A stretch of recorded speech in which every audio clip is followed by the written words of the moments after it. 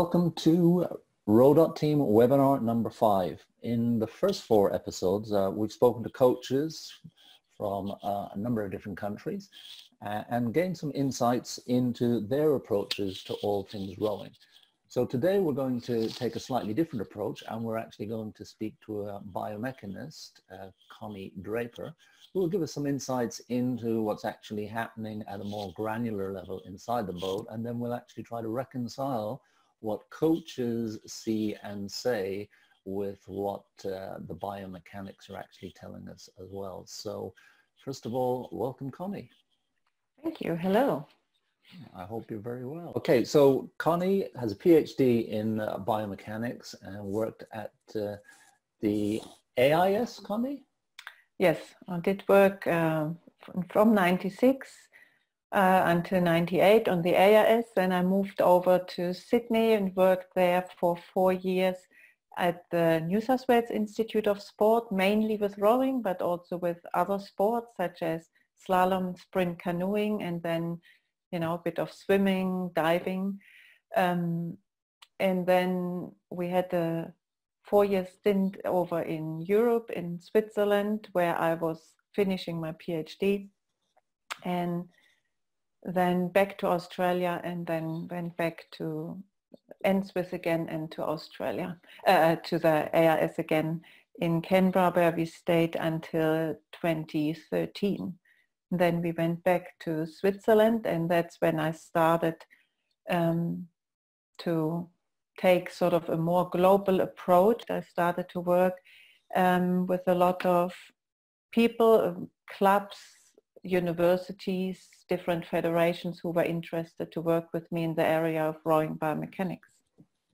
So, and over that time then you've had the opportunity to gain a lot of insight, collect an awful lot of data, and as time goes on and that data grows richer and richer, it gives a better insight into all the differences that we see, not just at the top level, but right across the spectrum of rowing. Correct. I think I had a fantastic start of my career when I had that chance to work straight away at the AIS and with rowing, where I had access to fantastic coaches. Some of them you spoke to already, like Tim McLaren and all, Paul Thompson. And so for the first, 15 years, I pretty much just worked with one nation in rowing. I did work with other sports, but particularly just with really one rowing program.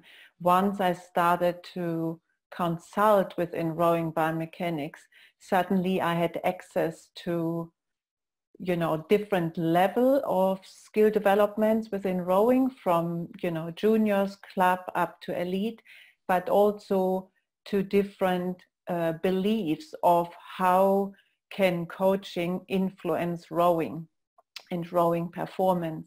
And suddenly it opened up your eyes in a way of finding that you can have different styles of coaching, but the times can be within 1 second. And I think that's a fascinating part I love to work with. Absolutely, yeah. It still fascinates me that you can do so much training and then you go out and you race for 6 minutes and it can be down to fractions of seconds difference, and where that actually comes from, and how we as coaches even begin to think and address that. And that's what we're looking to get into a little bit deeper. So we've broken down this session into a few different areas, and the first one is the integration of biomechanics into coaching, then actually taking a look at some of the skill differences between men and women and across different examples and some university crews, just going back to what Conny said there about having the opportunity to see so many different levels of rowing across the years. Then coaching style. So, and I know, given that we've spoken to some of the coaches already, this discussion around what you see, particularly at low rate, and then what's actually happening at high rate, the differences between those.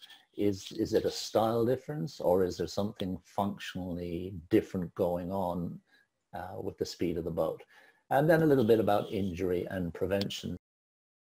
Yeah, so thanks again. I mean, it was fantastic for me to see your first 4 webinars with coaches, and with a few of them I've worked already. And it's always interesting to hear the same topic, you know, also hear what modern coaching is really about. And when we think about it, all coaches mentioned the way how they used to coach, how they are coaching currently, and it always came up, they are using quite a big team, like as a support staff underneath them, who work integratively to support their training and racing to really get the best performances out of the athletes. So when we, even though we only talk about, you know, biomechanics as such today here, I always feel like it is just one little part of the entire puzzle, you know, where obviously the coaches and the athletes are the center, and you know, it's really coach athlete centered and coach driven, and then underneath you need the support of areas like biomechanics, more so physiotherapy, strength and conditioning. We need to understand the fitness of the athletes, the, you know, filling the engine, the motor through nutrition. So all these areas obviously flow quite nicely together here. It's not just a one-dimensional theme, it's really that support team underneath that can help that modern coaching. And I just chose a little picture there of the coaching, and we see already, you know, everyone uses a megaphone and their stopwatches, but more so we become now that modern coaches who take iPads and tablets into the boat to maybe see real-time feedback straight away on the water, let it be of their heart rates or you know, their force profiles, their speeds. So it's quite interesting how coaches try to modernize their eye and objectify their coaching eye, but we still need to be careful that the information you see in the boat is not overwhelming for the coach as well. So it's quite interesting in a way that we find methods to support the coaches in this way. So, and that always brings me to the point, what is actually coaching versus, you know, taking any measurements. So in biomechanics, we love to say we are the objective eye of the coach. And this is just because, you know, we take some measures, we take some numbers, or we can display visuals into graphs. So what the coaches see as a rowing movement or a rowing stroke, we would in this case maybe measure the forces on their gates or handles, and we measure their stroke length and display it in a force profile type. So we put something objective as a trace over that movement pattern the coach sees with his eye, and then through his experience obviously he can adjust his eye to that objective information, and this information then obviously he can take into the training to communicate with the athlete and can focus more on areas where the athletes can make differences to improve in the end technique and then so speed hopefully and both performance. So Conny, just going back to that previous one, and because we're already just starting to, if you like, show some data, and we're in this particular case, we're looking at a force trace from the catch to the finish. So from the left on the catch to the finish on the right hand side. And that tail that we actually see at the finish is where the force on the gate actually goes the other way, goes negative as such. So explain that the spoon is still in the water, or it's actually in the act of being taken out of the water and then pushing the hands away. So yeah, it's releasing now, and we see that there is a bit of a negative force, which means it's that little bit of washing out, and that is measured as negative force because there is water hitting the back of the blade. So this is what, you know, is sort of then the washing out of the blade. So we try to keep that as small as possible, which is for the athlete, if we would look at the sort of posture of the athlete, we have to make sure that the athlete sits as strong as possible around that finish position, and obviously, you know, holds the handle height properly. Yeah. And looking again at that graph, looking across the x-axis, the x, or the magnitude of y, the 0, isn't actually on that bottom line. It's the first line up. So we've been seeing a positive force as you've gone through the stroke, and yet, so the point at which you're sitting now is the point of 0 force. So you had force against the gate when you're levering the boat, and now you actually have force the other way against the gate while the oar is in the water and you're trying to take it out. And then as you push your hands away, you still have a little bit of negative, and it takes quite a long way. You're almost at 3/4 slide before you start to see it go neutral again. Is that correct? That's correct. But that's also, you know, obviously there is we measure in this particular system I'm using, we measure the force on the gate. When you look at other systems, they measure the force on the handle. So there will always be a little negligible force around the gate during the recovery. But what we are mostly interested is when that positive force is coming back onto the gate. So we can actually see when our athletes start to initiate force and apply force throughout that drive phase. But as you said, coming towards the finish, we obviously need to look very carefully how our athlete is capable of releasing the blade. Super. And the other thing we do have to say is in most cases, we only look at gate forces. It gives us to 90+% really good correlation of the correlation to the boat speed and how we can accelerate the boat hull. However, we all know that is also highly important to consider what's happening on the foot stretchers forces, and we could even say what's happening on the seat, with the seat loading. But these are measures that are not that easily to take and to measure. So in most cases, we are used to interpret our athletes' performance on the gate forces or the handle forces. For me, again, as I said, important is that, you know, we can, on the positive side, provide information to the coaches, you know, by measuring information.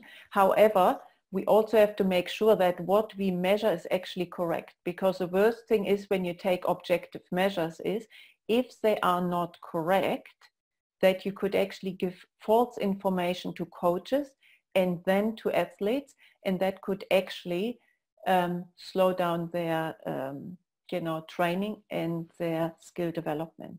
So that's always one of my biggest rules, that before I hand out information, that I actually check that the information I gathered is correct and the boat was set up correctly and calibrated correctly. Yeah, so that's always the thing.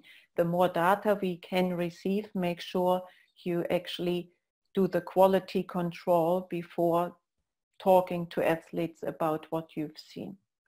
So again, I guess what we do in our heads, and then obviously you as a coach, and then on the other hand also we, when we use, you know, the science to support the coaching, is that the actual movement, yeah, has always these three phases where we want to see what is, you know, how does that rowing stroke appear? So we look at the visual, obviously, or we look at the information. Then obviously we see something we could correct or we want to improve. We see the strengths or area of opportunities where athletes can make a difference. So we can correct then something and talk to the athlete, but the important thing is we need to understand what the cause is.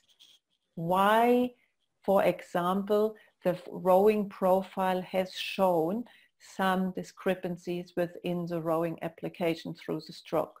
So if I understand the cause, it's much easier for you as a coach to then communicate with the athletes where they can start to fix it.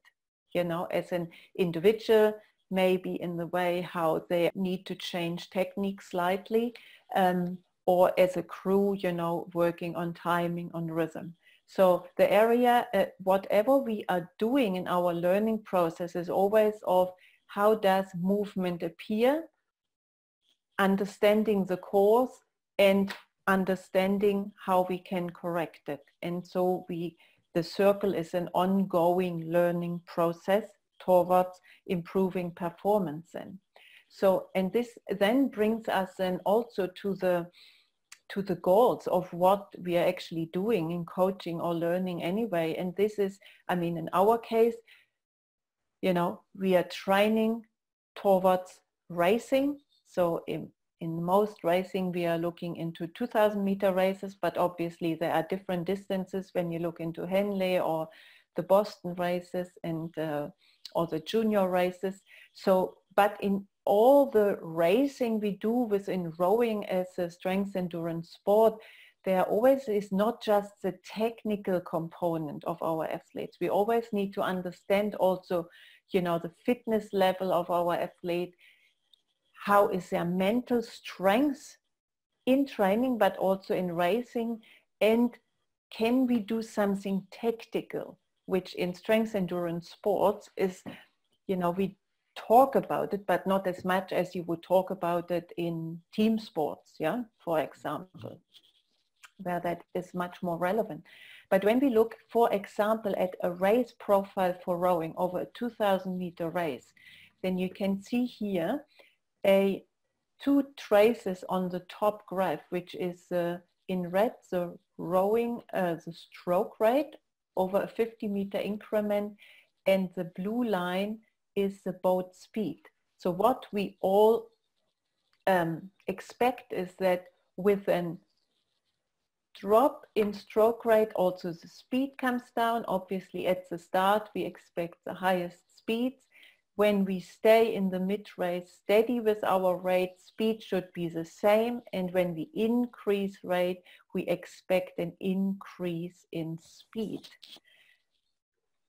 This is sort of something coaches can get now quite easily from their racing, from all the stroke coaches the athletes use and the coaches, so they can download this, or during FISA racing you can get all the information of all competitors these days as well. But when we use a bit more information about our athletes during racing, then it becomes quite interesting. So we see here the same information of the same race, but now I use a different system. The system where I can also measure the power outputs of the athlete. So the stroke rate is in the other system still the same color, also in red. But now what I include is the power on a stroke by stroke basis for that crew. In this case, it's a men's quad. It's a medal winning boat in World Championships and Olympic Games. So, and the interesting thing is here, so when we said, so we expect that stroke rate, speed, and also crew power should pretty much, the traces should pretty much run parallel, then we can see that this is the case for that particular boat. So this is sort of a successful racing profile, what we are looking for. However, when you now look at these four lines underneath, that displays the, you know, that sort of performance level and their racing strategy of the four athletes during a race. And now you see here I displayed for the seats of the quad 4, 3, 2, 1, the different colors. And you can clearly see that one line is very different to the other three. So when we look at the three lines that are pretty close together, then you see here three athletes have very strong start, so their power output's quite high, and they are all have a very small variety of their power outputs on a stroke by stroke basis, and with the last bit of the increase of the stroke rate, also their power comes up. But in comparison to the athlete in two-seat, in the red color, you can see a completely different profile. Getting out of the start is okay, but not as strong as the other three athletes. In the transition phase, his power is quite a bit down in comparison to the other three. And what we also see, he is very inconsistent in the stroke by stroke production. So in a sweep boat, if you think about it, that would be quite annoying for the athletes in the boat, because you would constantly have a different amount of power available on one side to the other. Here for the Scala, he was quite even on right and left, but he did have quite a high variation of his power outputs, of his total power outputs on a stroke by stroke basis. But when you see that person coming into the last 750 meters, it looked like he had a different engine going. So they called him in the crew, he takes them home, yeah, in a race. So they knew when he starts the last 750 meters, that was his part of the race where he was responsible. So the interesting discussion here with this crew was really, how could he also look after the first few strokes at the start? He knew that wasn't his best. He was working later towards the international competition on more consistent stroke by stroke power delivery. But one thing was clear, nobody really wanted to take that last bit of his racing strategy away, because this where he was psychologically super strong. So on the other hand, when you see here these different profiles, sometimes coaches ask, shouldn't you have 4 athletes that have very similar racing styles? And I often say, not necessarily, because if you see here their crew boat power, yeah, the average of these 4, it has that successful trace of what we see versus their speed and their power. You also see that they can rely on each other. So it's not, if we would have 4 doing exactly the same, then it's actually sometimes quite fragile coming towards the finish when there is nobody who can put in another gear. So it's, for me, it's highly exciting when I have racing information from athletes and from crews and discuss it with coaches, because even though that athlete in red looks initially quite annoying as part of the team in a way of how inconsistent he delivers his power, he brings so much more to the boat, which initially doesn't show up, you know, of what we would look for in training. Be consistent, work with your team.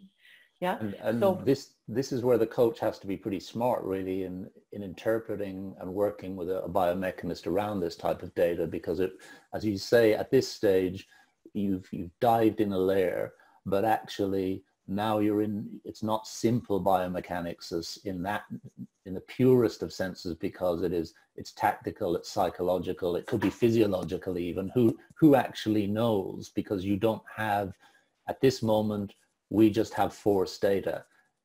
And as a coach and as a coaching team, you could sit down to explore, is there anything that physiologically supports this? Is there anything psychologically that supports this? And the danger can often be, and I've seen this a number of times, is you can get drawn towards the data and thinking, I've got to fix this. And it doesn't need to be fixed.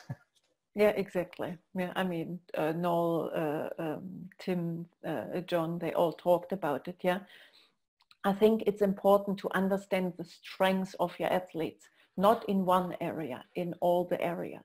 What can he deliver in training? What can he deliver in racing? If I understand the strengths of my athletes, that will make the crew so much stronger. And putting together the strengths of a crew, it's so much better to actually be clear about the tactics you want to use for your racing style. Yeah. And the interesting part then is, if you understand how your athletes are capable of racing, or in the way what you can teach them to get out of them during racing, it also really brings up that next level of where you can create your racing profile. So you are in charge of your race, you're acting, you're not reacting to your competitors. Yeah. I mean, when we just think of last year's lightweight men's double, yeah, that racing strategy was so different from the others in the race, yeah. And then the Irish just came through. I mean, everyone would have thought at the beginning, wow, they are so far back. Are they going to make it? Yeah, but there was something, yeah.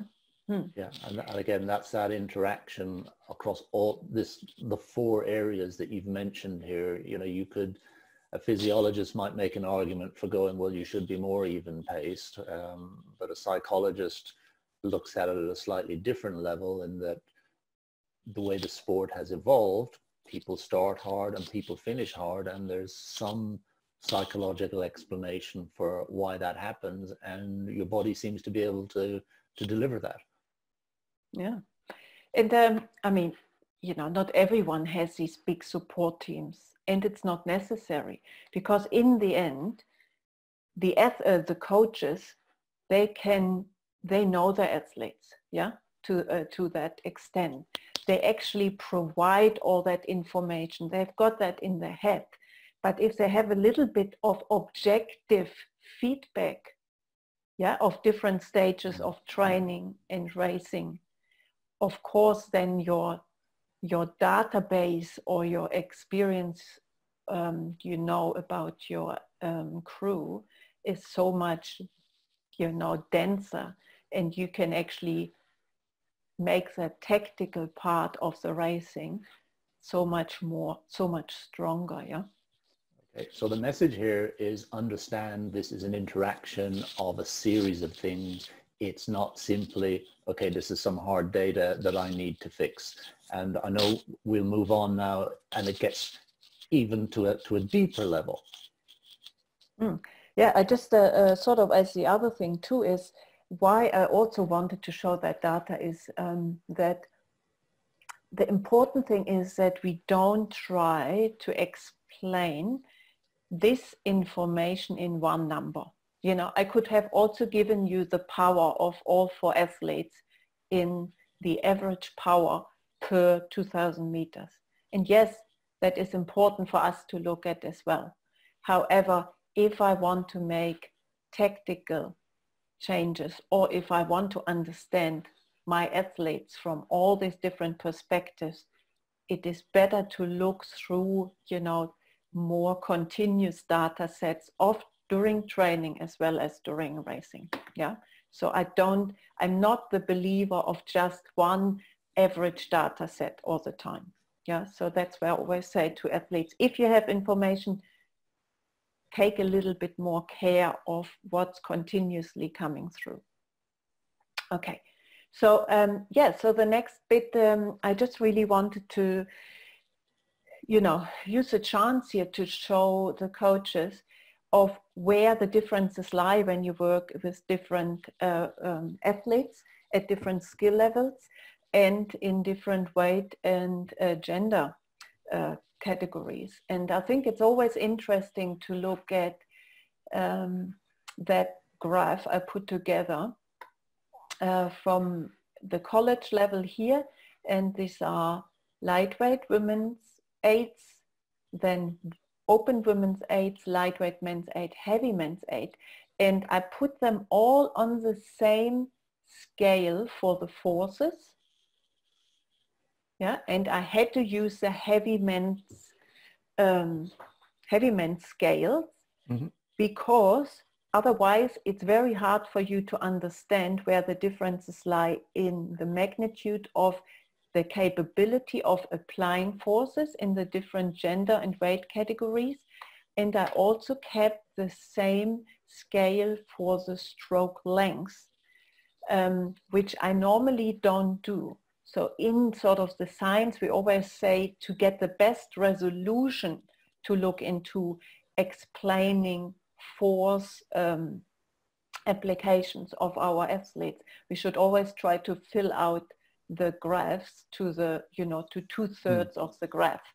But so even though our lightweight women look a little bit depleted here in comparison to the heavy men, it does show you, of course, what we all know, but it's sometimes interesting to see it, in sort of these objective views. So what we know is lightweight women, of course, would row shorter to heavyweight men.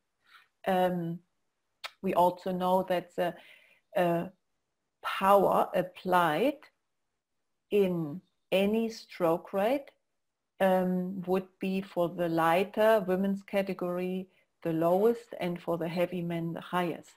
But what's also important to understand is that it takes women longer to reach their peak forces than it can be with men. So we can really say stroke length increases with weight and gender.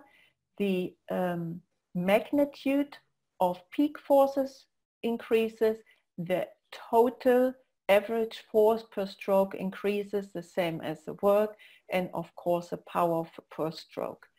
And lastly, what is very interesting, obviously, between female and male crews is that the variety of force application in the younger females is, the force applications is much wider, because the upper body strength in women is so much weaker in comparison to the men.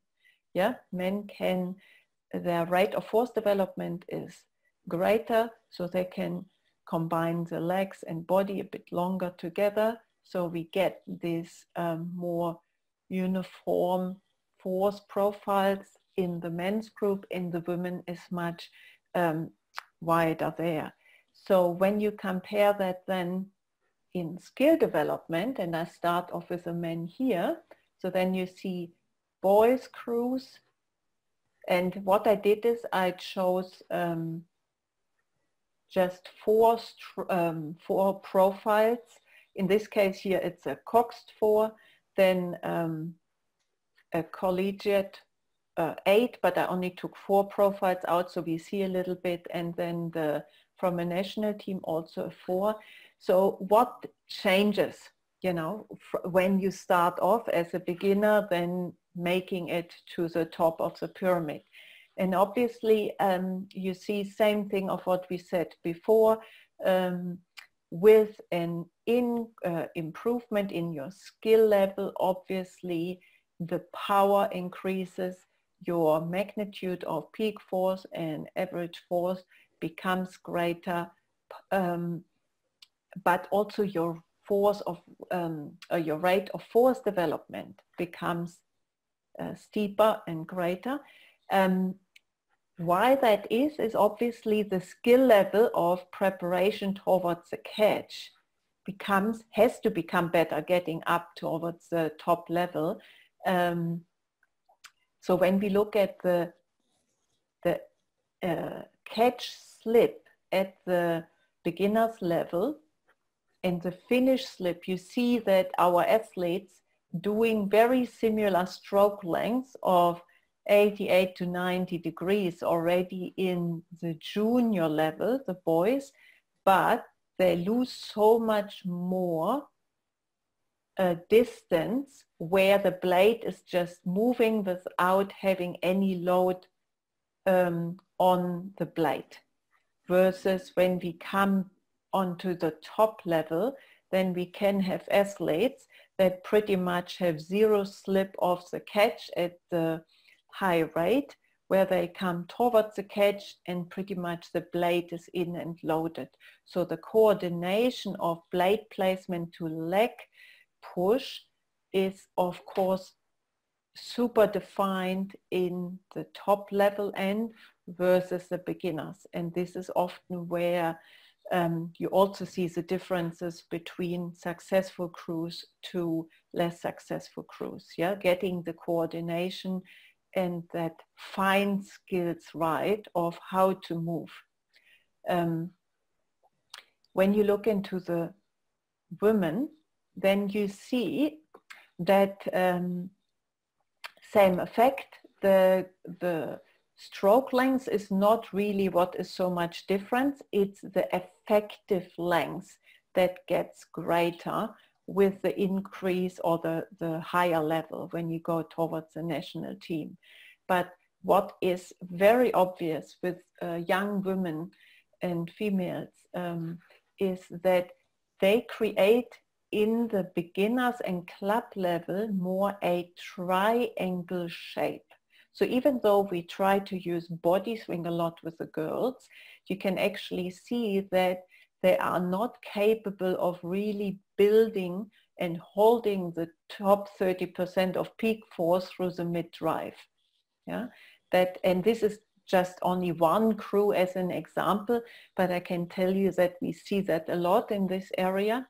You see, once you come into the collegiate and the national level, obviously the athletes get much more work done per stroke, so more area under the curve, and it's more a round force profile versus a triangular profile. Yeah. Yeah. And you and I over the years have sat and looked at quite a few of these different curves. And one thing, again, if people tend to be drawn towards the data and they think, okay, well, we would make all these the same, or what's an ideal curve, you begin to understand that for an athlete to actually change this is quite a long process. It almost becomes a little bit like a fingerprint. Yeah, our athletes definitely have a fingerprint from the very early age, and it's very hard to change that.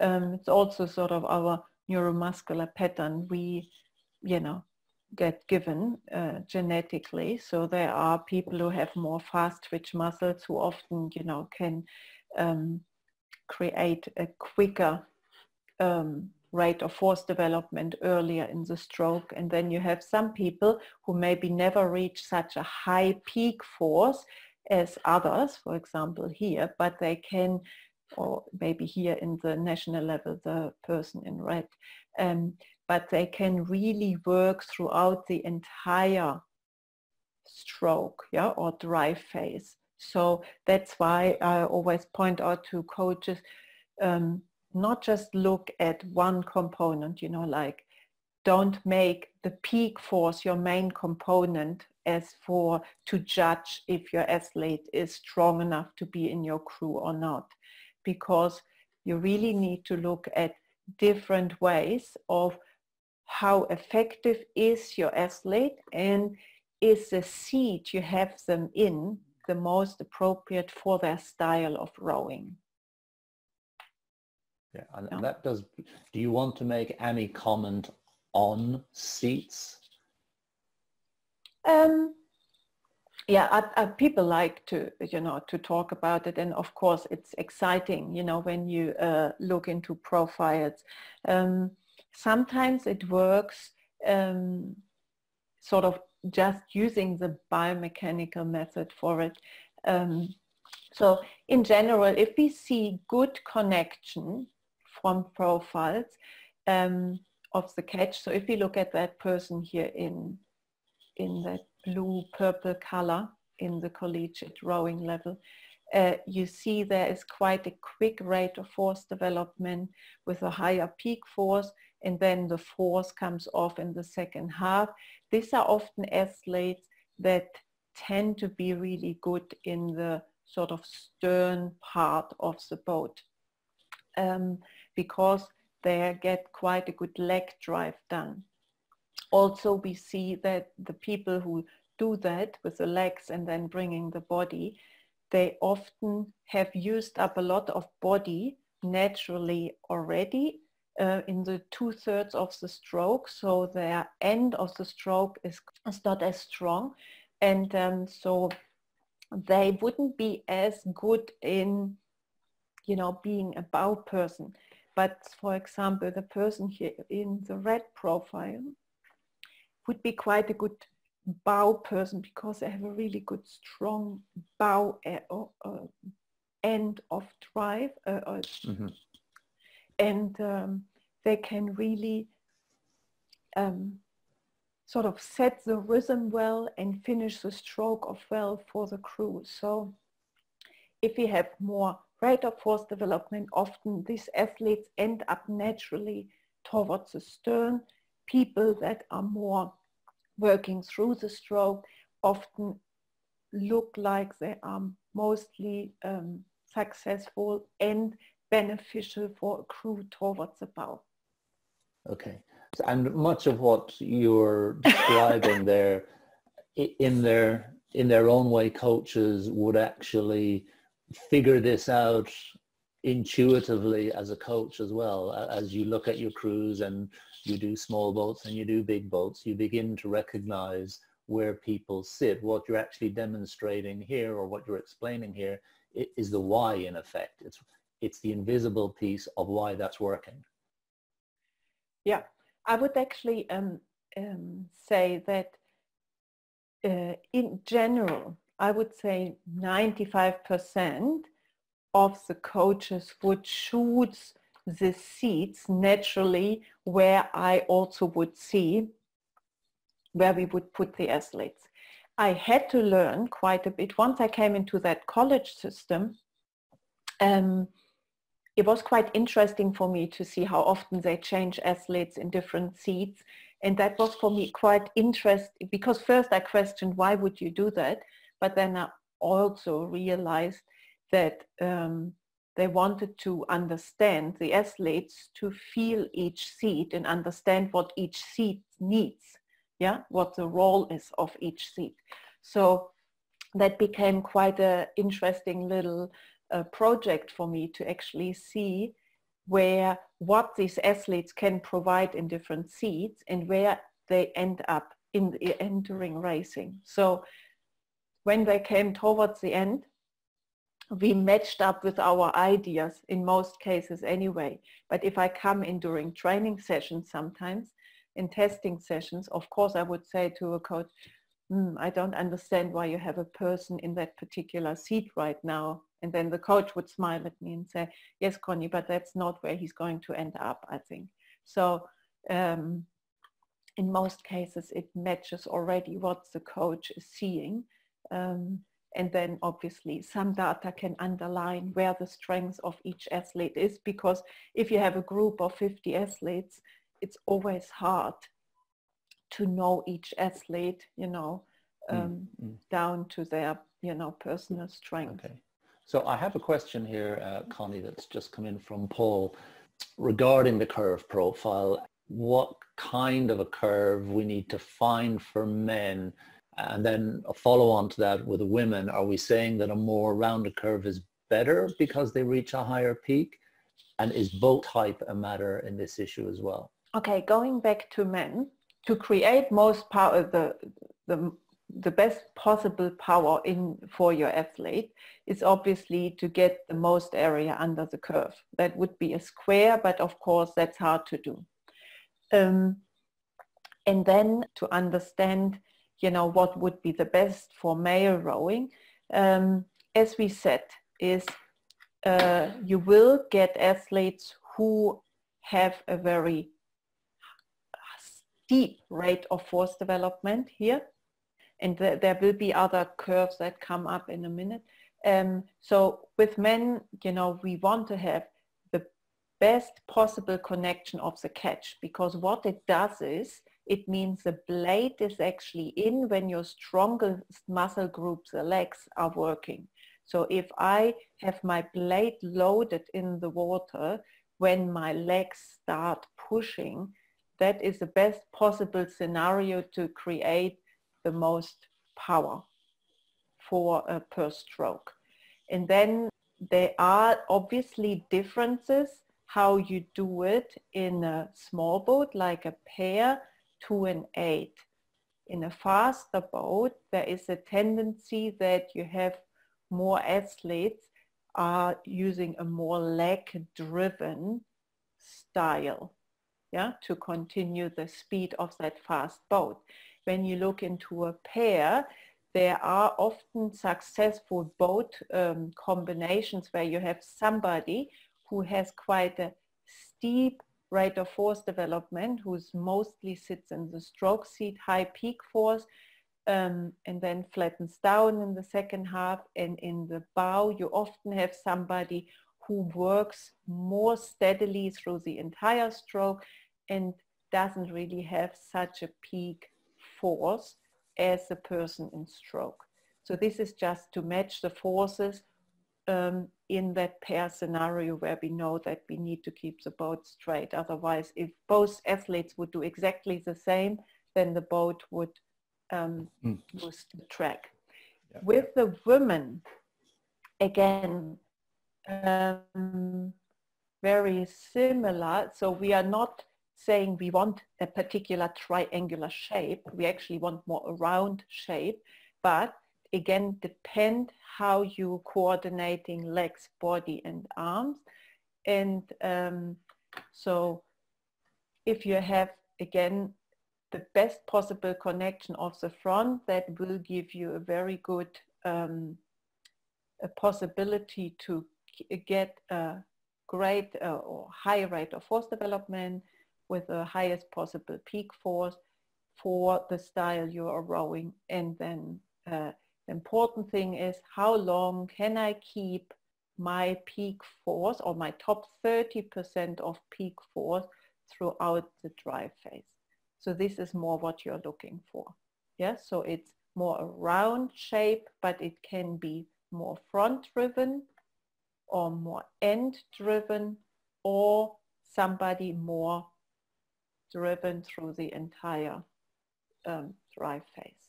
Yeah, so there is not just one style we are looking for, but again, coming from a pair 2 and 8, it of course becomes a little bit more leg driven towards the front of the drive. Is that to do with the speed of the boat? Yes, yeah, definitely. That's because we need the legs, or we need the blade in, and that the legs can really connect to keep that speed of the boat up. If we are not connected, or if our legs start pushing before the blades are in, we would create negative force to the boat. And this is what coaches often would call the check time. Yeah. So if we push before the blade is loaded, then we are pushing the boat backwards, or in other ways, we would decelerate the hull longer than necessary.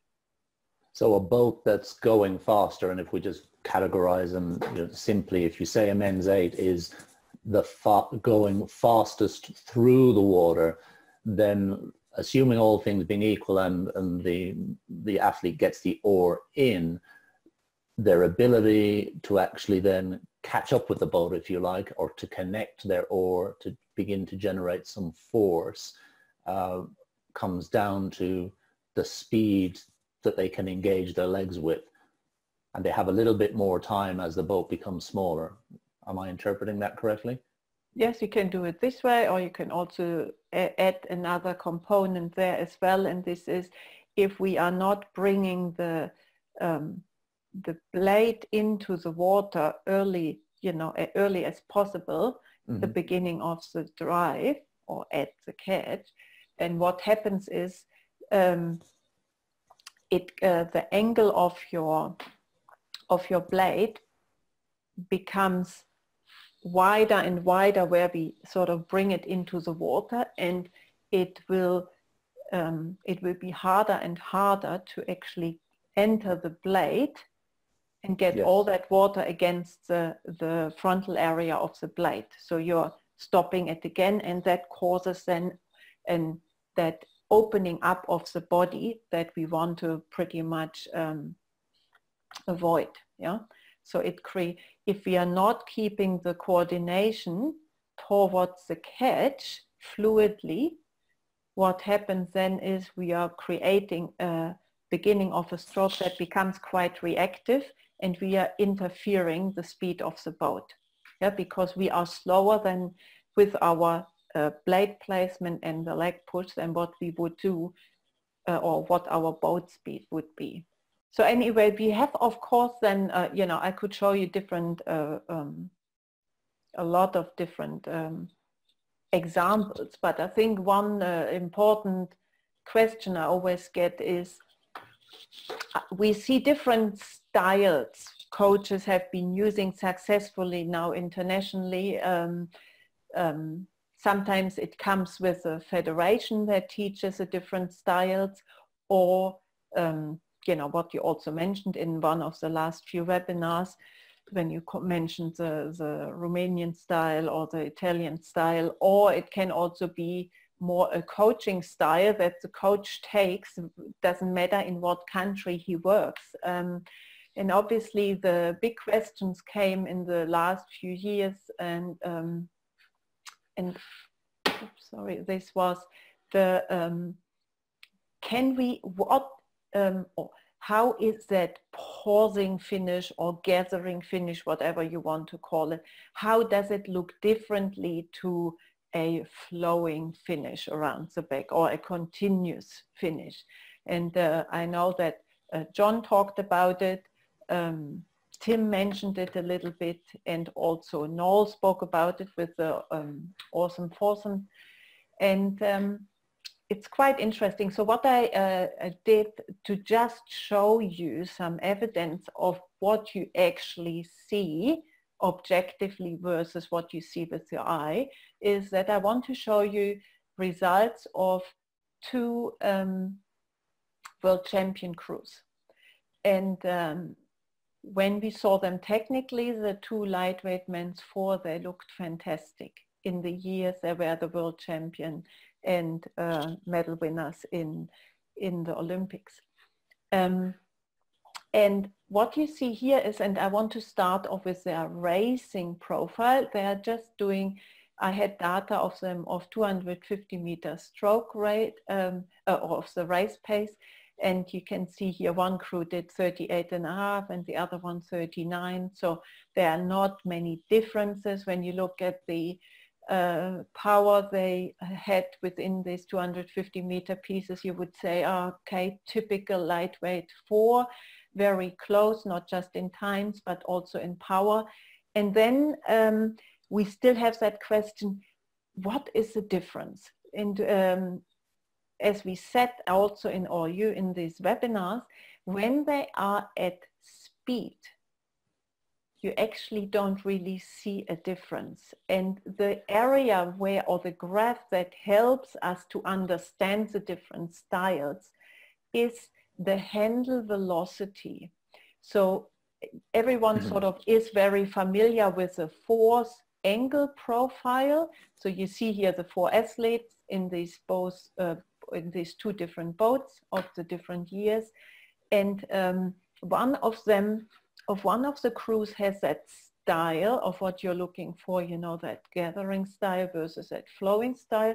Right now, I don't think you will figure out which one is which, because at rate, we don't see any change in the handle velocity. So the way how that graph works is similar to the force angle graph, where we say from the catch, you go through the drive phase, you see the force application towards the finish, and then is a return towards, throughout the recovery towards the next catch.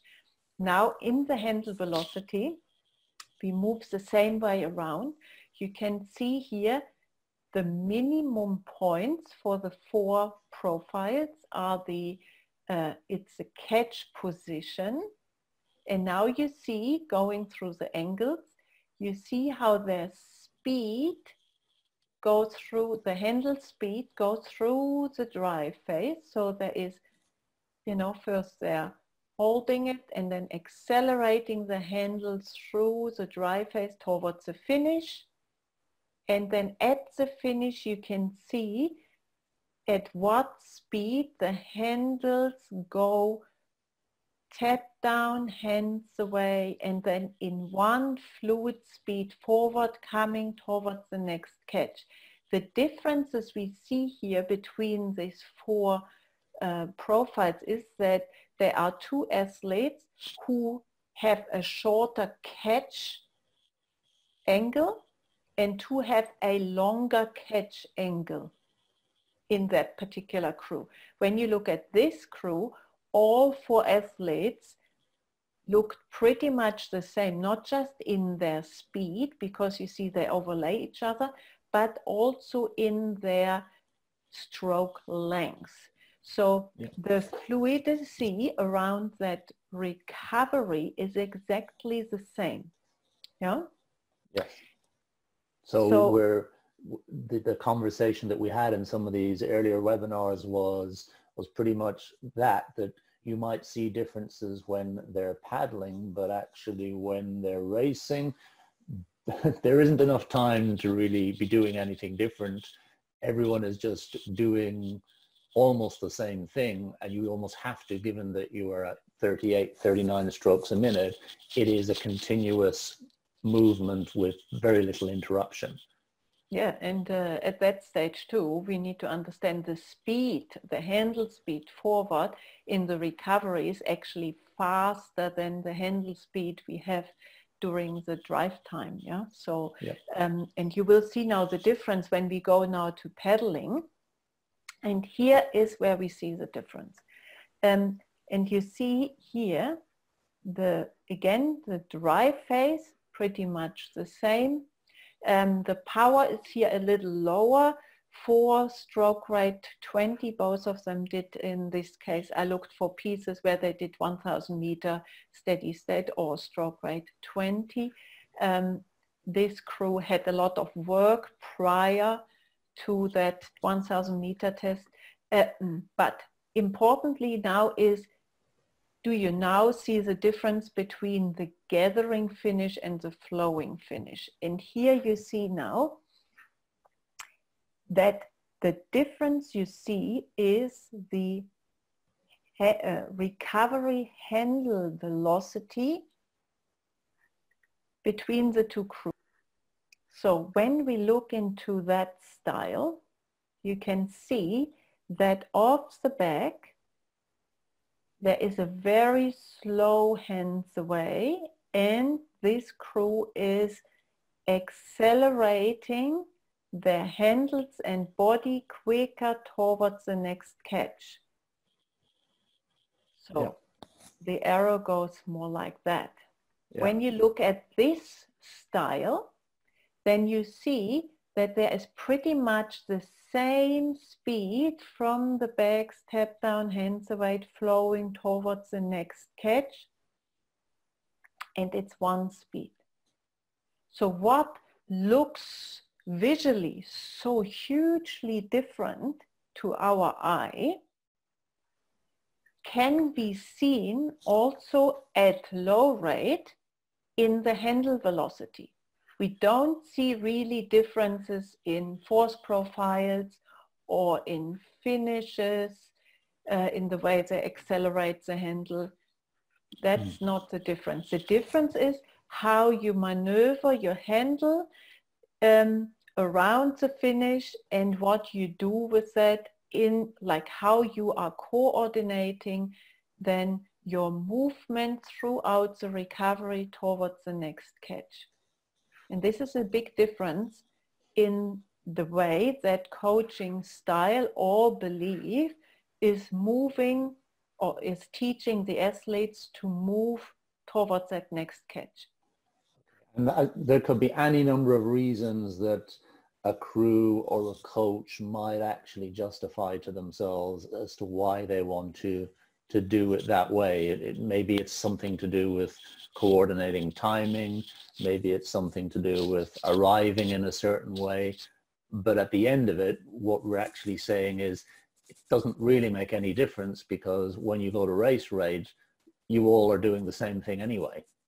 Exactly. Yeah. So, and that's, again, it's, you know, it's fascinating to see this. Also, you know, when people say, yes, the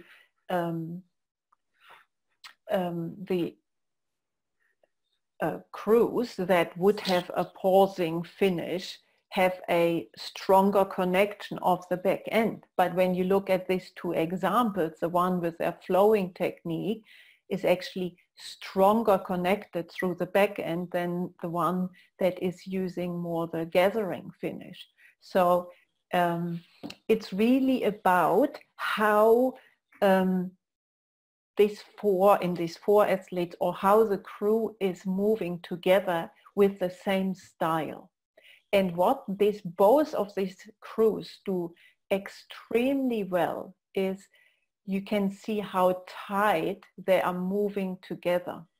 And this is what the strength was of the crew, and why their boat speed never really came down. Yeah, so the boat was constantly running smoothly and hardly had any, you couldn't visually actually see much drop in their speed. And this was because they moved like, I always say, like one bubble. Yeah, they mirrored each other's movement so beautifully that it felt like there was just one person moving the boat and not four bodies moving. And that made both of these crews so extremely strong during training, and then obviously during racing. And that was always so so great to see. Yeah, when we looked into good rowing, a lot of coaches or people would use them as an example for extremely good rowing in the sweep categories for lightweight and also heavyweights. Yeah, just to show how crews should move together, feel each other, and creating that one pattern and one crew dynamics together. Yeah, one thing that I've noticed when we've looked at some of this over the years as well is the consistency from stroke to stroke in a successful crew. The consistency is actually very tight. So whatever it is that they do, they replicate it quite tightly from stroke to stroke. Whereas crews, and from what I've seen in looking at some of the data, you don't have to go very far away from the medals, and the level of variability from stroke to stroke actually increases quite radically. Yeah, and you know, often we can also, as you say, that can even happen in the international level. You know, wind conditions, the moment they change, some, you know, wouldn't, like this particular two crews, there wouldn't be a difference, a hugely visible difference for me to see if they would row in side wind. They just could do it. Yeah. When other crews, they would get out of timing or would get caught around the back and the catches. Yeah. And one area I'm also interested in is sort of how the boat moves, you know, how it rotates and what the roll and yaw does within the rowing stroke. So again, these crews knew how the balance of their boat was, and it was never really changing on a stroke by stroke basis. But with a lot of crews, especially young crews, you would see a lot of timing differences already off the catch, because the blades are at different heights, but not just that. Also the boat is not every time at the same spot. So you cannot actually anticipate how far your blade has to go into the water, because a boat could constantly be at a different level. Yeah, when they come to the position of placing or releasing the blade. Yeah. So with, and this gets a lot of airtime, this difference in style that we see when people are paddling, and I guess unfortunately that's when we see people most, you know, in an international boat park or wherever, because 85, 90+ % of our training is actually done at these stroke rates. So for a coach, be very clear on the choice you make and why you're making it, and acknowledge that in the end, it doesn't actually impact what's happening at a higher rate. You're making that choice for some purpose, whether it might be a better finish or a better catch or developing timing together, whatever it actually happens to be, you have to have some rationale in your own mind why you would make that choice. I think what people need to understand is that pausing and gathering finish is not just, or people who do that successfully are not just doing that on the water. Their entire off-water programming, strength and conditioning, is based around that technique as well. Because as John Pugh pointed out in the webinar before, it takes a lot of strength to also hold that finish position. And our developing athletes often don't have that skill level, or if athletes row a lot on the ergometer and often get also based on their ergometer scores in what crew they are, you know that the ergometer style is definitely not suiting our on-water style, because with these long finishes, or the handle can come up, that would be totally working against what you would try with that type of style. Yeah, you have to create quite a strong upper body and core to be actually able to row that style well. Yeah, so it's not just something that you can create in a few weeks. And also then the timing coming forward, of course, is something, you know, you, especially with the young athletes, I just wanted to point that out, is that falling into the catch, what often athletes do because they want to show you they can row long, that would again work against of what you try to achieve to keep that boat speed moving. Yeah. So yeah, that brings us on to that next piece of perhaps one of the areas where, and I've certainly valued this, biomechanics helps quite a lot, is around the angles. Coming with the angles again, and this is another example which I see a lot, but also love to show to coaches, is when we come into crew dynamics, you know, how do we create the same look of our athletes, but having that typical point of why can my crew row long at low rate and then we row so short at the high rate. What I often see with our athletes is the, and again, looking at the handle velocity, is that it's quite normal that with an increase in rate and that shorter time we have in the recovery of moving from the finish then back towards the next catch. So if I have less time to get towards the next catch, that means I need to understand how to stay with the speed of the boat in the recovery. So what a lot of our crews actually do is that they row fine because they have enough of time and then move together towards the next catch and can row long when they have time. Once they come into the higher rate, there is quite an interesting point what a lot of athletes do. They move quite quickly and tap down hands away when they have sort of more the flowy technique. But then once they come around that shoulder and coming towards the next catch, they're actually slowing their handle velocity down towards the next catch. And this is quite interesting because what it creates is that we are, by slowing down our handle and body, you know, moving around the pin, creates then a shorter catch angle because I brought my speed down.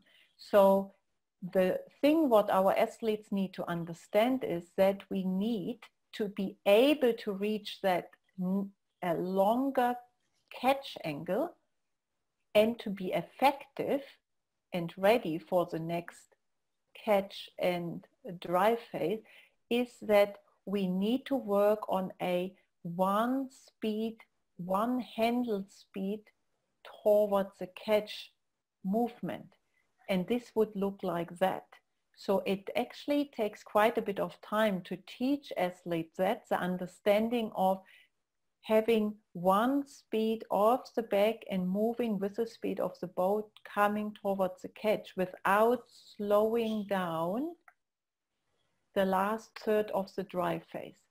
Once the athletes understand how they can continue the initial recovery speed into the second half of the recovery towards the next catch, then they can actually keep their their catch angle pretty long and also be quite connected and ready for the next catch and drive phase.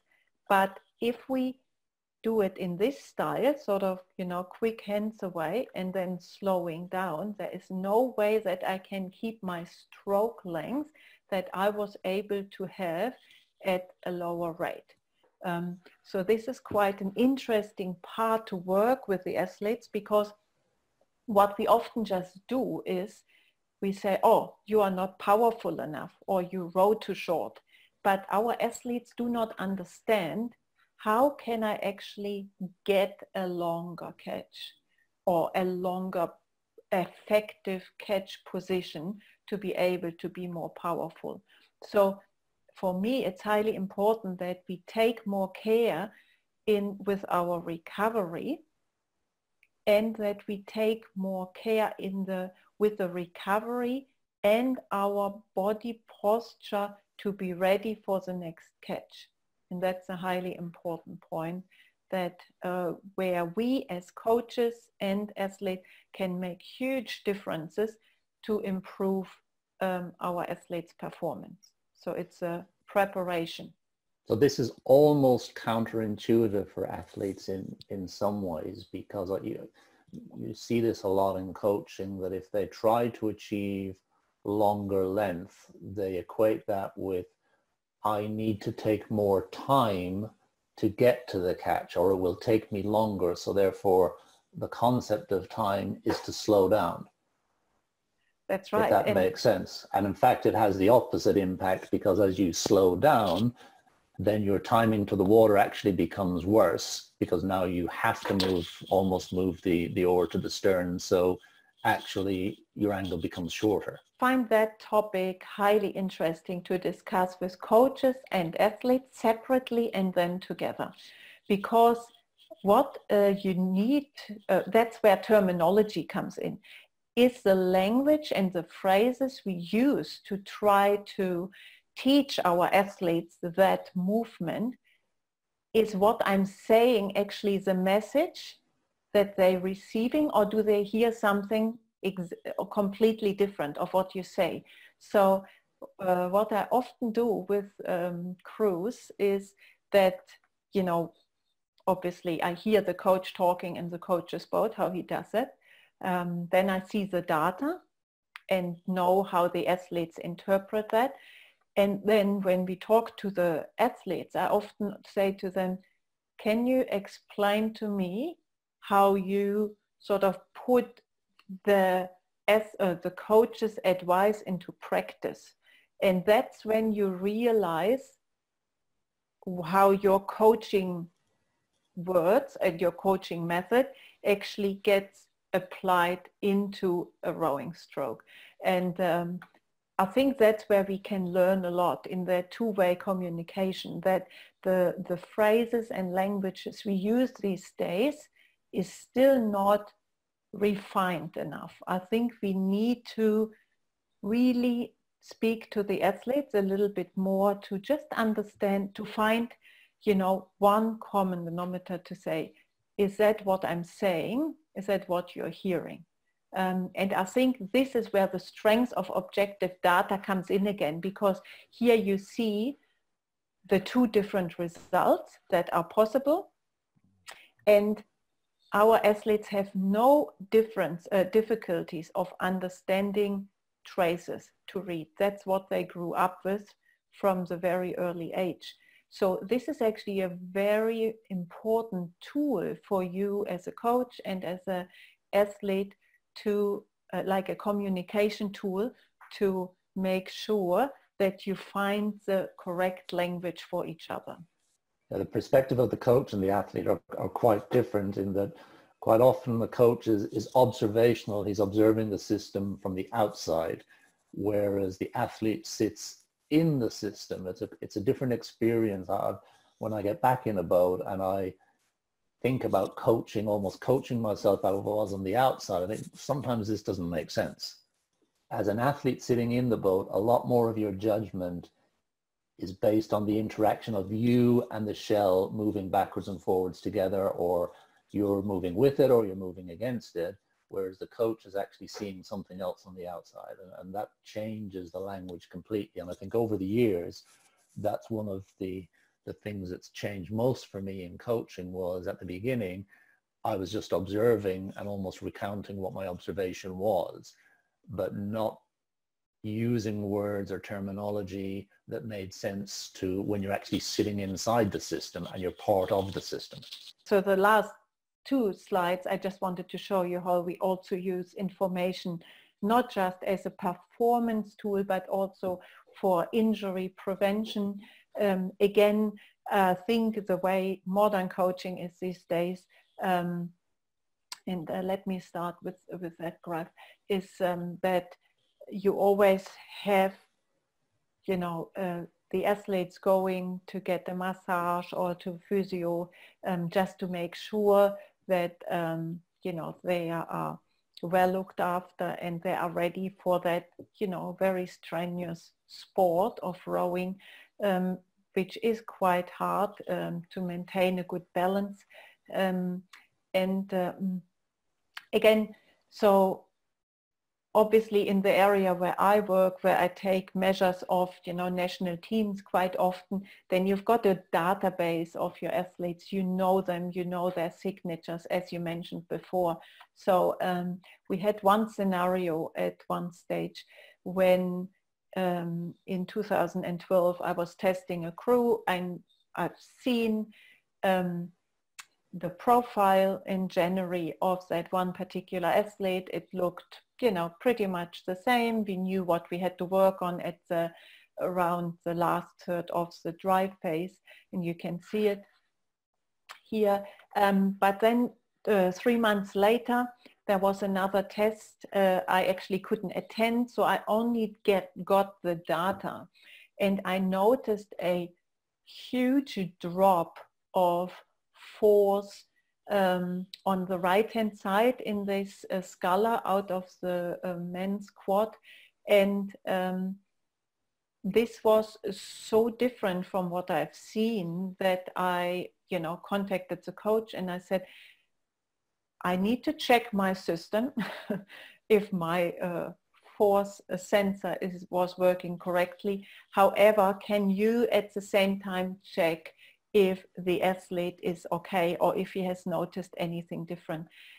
Funnily enough, that person came then back to the coach the same day and said, as I had to go to the physio because I had rib pain, and it was diagnosed that the athlete had a rib stress fracture. And this just before the Olympics, of course, was devastating initially. That person ended up in the boat, won a medal. It was a fantastic story. However, again, what we could say is that when you know the signature of your athlete and you see suddenly something a little bit different, then keep in mind that could be signs of athletes being overworked or maybe getting tired or already injuries starting to occur, which maybe he doesn't want to point out because he wants to keep rowing, but we need to, it's better, you know, to prevent the injuries than letting it continue and then getting like a proper break in this case. Yeah. So it was, you have not many data sets when you finally actually, that's one of the only data sets we have where we actually know that it was a proper rib stress fracture. But obviously where we use it too is our work, even though I don't work with Row.Team particularly on a day-by-day basis, I do love to have a checkup with the physios or the strength and conditioning coaches who work with the team to just make them aware what each of the force profiles look like for athletes. And you can see here the 3 examples, because with the different styles they row, they get certain, I know where their strengths lie, but I also know where their weaknesses are. You know, if somebody opens the body too early or grabs too much with the hands and bends the elbow too much. So by showing this information to the support team of the crews, of the coaches, you know, the physios and strength and conditioning people, they can then off water assist the athletes in their training and doing a bit more functional work around this area, or, you know, the physiotherapist work with them actively on these areas to make sure that we strengthen certain parts of the body and take a bit more care of it. Because as we said before, every athlete has a style, but then also every athlete can look pretty much all right in a low rate scenario, but once they go up to high rate, they often the weaknesses of that rowing profile become much more obvious. So if we understand this information of each athlete better, we can be more proactive and the athletes can train at a higher level more on a daily basis, yeah, because we can be more proactive in supporting the athletes and the particular crews when they row together. Yeah. So that was pretty much the overview I just wanted to give, how biomechanics can be an integral part of you know, any coaching and rowing team, and that would be in other sports the same. So a timely question on that, Conny, from Martin Hogan, who I know is in Dublin in Ireland, asked the question, and I know what we're looking at here is the output from a Peach system, which is very much at the sort of top end of what's available for biomechanics in rowing. How difficult or expensive is it for a club or college crew to employ these techniques in terms of tools and equipment, etc.? Asks you know, Martin. So without having to go to have this level of equipment, you know, what else is out there that you've seen that might serve a purpose? Although I think also it is worth observing that yes, some of this equipment seems expensive at the outset, but then again, the investment that people make into boats and oars and so on is not necessarily that different. So, you know, I see, for example, a lot more university crews using Peach equipment and rowing with it constantly. So yes, it is expensive, but what other alternatives are there, Conny? I mean, obviously there are a few different systems around. You know, there are the NK gates, there's the Peach system. So if you look into if you want to look into power profiles then and force profiles, sort of getting individual data, then there are these, you know, NK Peach are the most known one, and Val Kleshnev has got another system, his BioRow system. But there are also companies coming out that maybe don't measure forces as such, but they measure with little accelerometers movement. So you can measure seat speed and handle speed. So you can work on the synchronization of athletes' body movements. So there is a lot of information out there, but sometimes, of course, we know that there are a lot of clubs out there who would say we cannot afford that, and I always say, yeah, it's clear and it doesn't matter, but if you have an understanding of how our athletes look like, your coach's eye gets more and more sort of educated of what to look for. So if you know how certain profiles look like, then you can start to correlate that to what you see visually with your athletes on the water. So you don't necessarily always need to measure every session, or you don't need to be worried if you don't have a system. If you develop a good understanding of how objective data looks for rowing and get your sort of eye sort of combined with the information that's out there, that helps you already to sort of uplift or upgrade your coaching method and your coaching application of how you want to work with your athletes.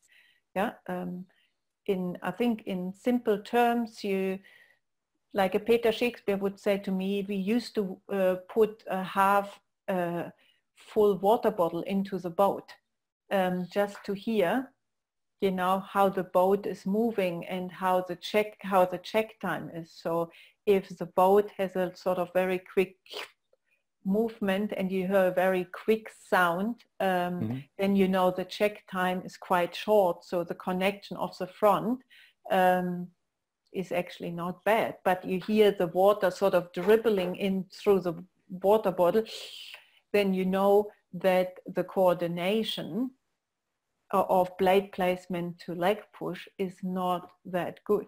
So, you know, people for 100 years have used different sort of very simple tools to try to use their senses of how the boat is running. Yeah, so we don't need to be worried if we don't have, if everybody doesn't have the tools available.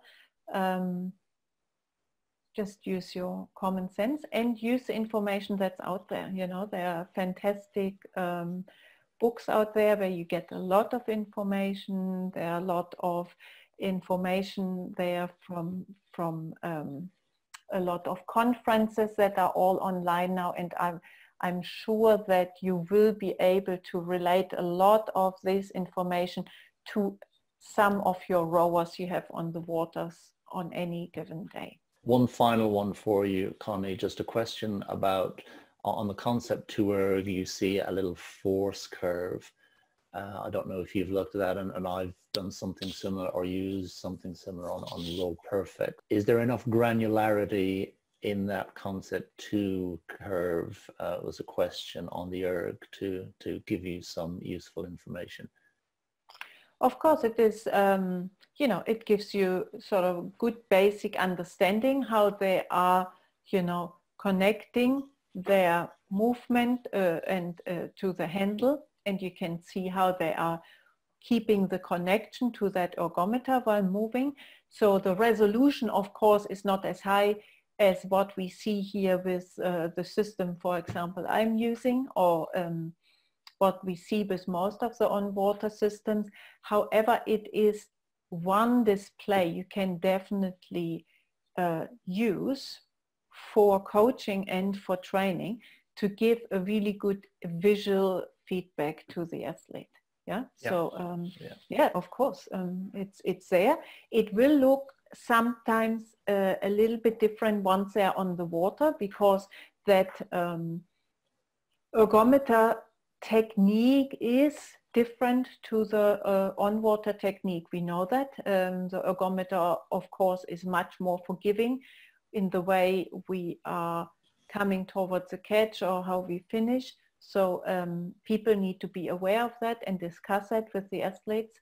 But of course, the information on these displays are there to use, and they give good feedback. Yeah.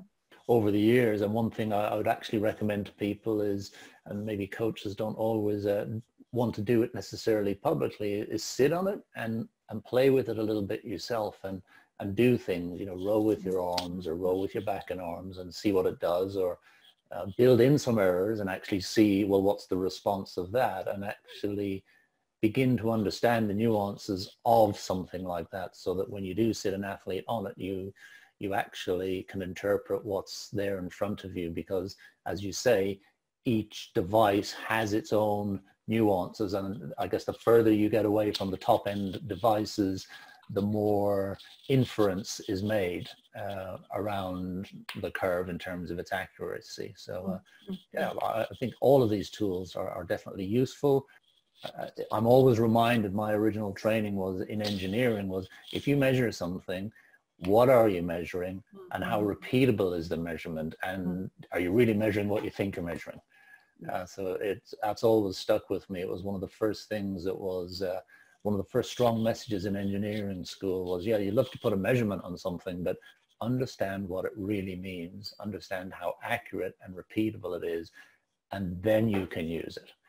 Otherwise, it may be the wrong measurement for what you're actually trying to figure out. Yeah, and I guess that's actually good that you came up to that as well, because what I noticed is, and that's where I have a lot of discussions currently with the coaches all over the world, is that now where everyone is forced to train pretty much on their own at home, and they want to use this information on the ergometers, let it be on the C2 or the RP3s, they now start to say, Conny, you know, where should the peak force be? It says, you know, is it at 44% or at 38%? Where does it lie in comparison to the on-water on-water technique? And I have to say exactly what you mentioned before. We need to understand that different companies put different calculations into their systems and into their software. So what we need to actually understand from each of the different companies where they start to take that measurement from. What's their beginning point? Is it their minimum angle?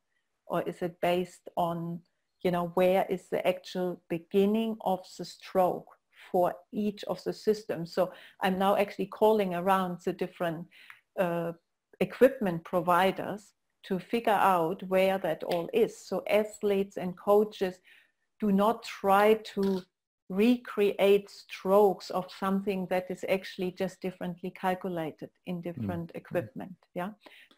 So we love our numbers, but as you say, we need to understand where the differences lie with different systems we are implementing into our training regime. Yeah.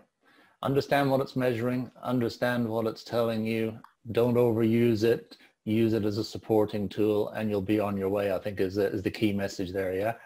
Keep your touch. Keep your touch. Conny, thank you so much for that. This has been our longest webinar by far, because I'm so sorry. no, you don't have to apologize at all, because the content is fascinating, and the engineer in me always likes to look at this information and figure out what it's telling me. Conny, thank you so much. I really appreciate it, and I'm sure our viewers appreciated it as well. And maybe there's an opportunity in the future to develop this a little bit further. Well, yes, would be nice. And thanks everyone who's listening. And I look forward to your next few webinars. Thank you so much. Conny, thank you very much.